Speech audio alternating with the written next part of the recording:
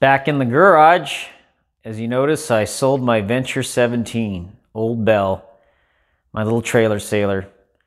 If you remember my earlier videos, I lowered the mast and raised the mast myself with basic little winch right onto the pulpit. Got a video earlier that I learned from one of the YouTubers by the name of Steve Hawk. So anyway, I loved his very simplicity idea of lowering and raising a mast, because I don't have any knowledge about a gin pin or anything like that. And a lot of the videos I've seen, they didn't really show the details how to do it. It was always from a distance. So anyway, this is an idea that I came up with for any sailboat that's around, I'd say, under 30 feet. You know, both masts are 25 feet long. So the Venture 17 had a 25-foot mast, and the Columbia 22 also has a 25-foot mast. So something that size isn't really too intimidating. So anyway, I'll show you what I did. So basically, this is going to be lowering a sailboat mast without a hinge pin, or a mast hinge pin.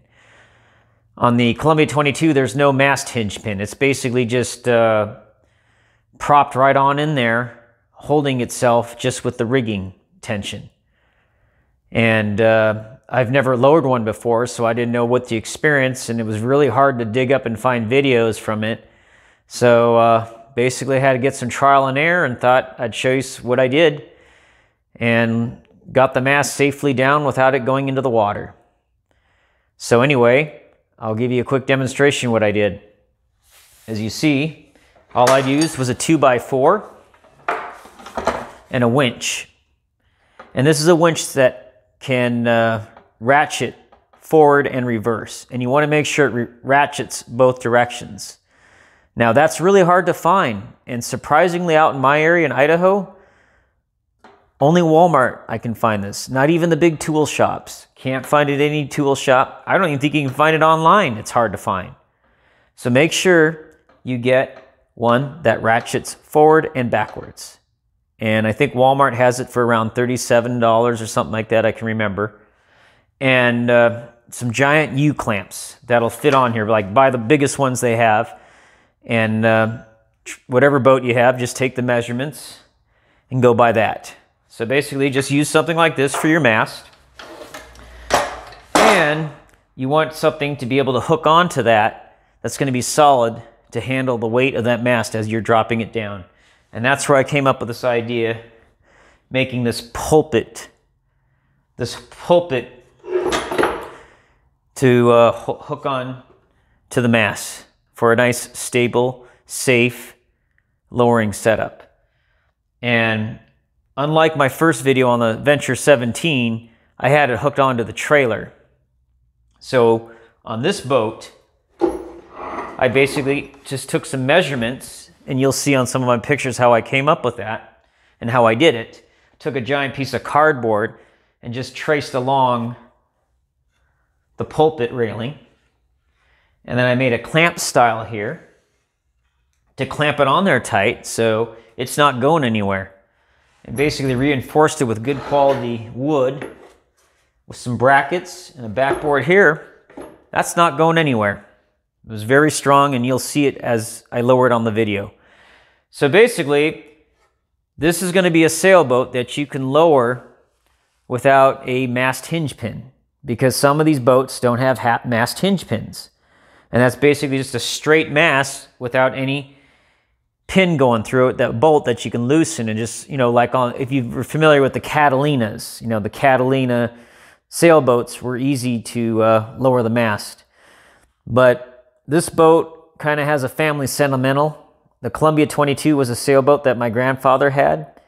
He bought it in the early, or I should say the late 60s, and basically had it up until the early 80s. I think I was like a little 3-4-year-old on that boat. And it's just good to bring those memories back. And it's a bigger boat, and I love camping while I sail. This boat has a little more room, and it's a bit of a project. And I will just get started and give you updates later on the restoration. So enjoy the videos and have a good night.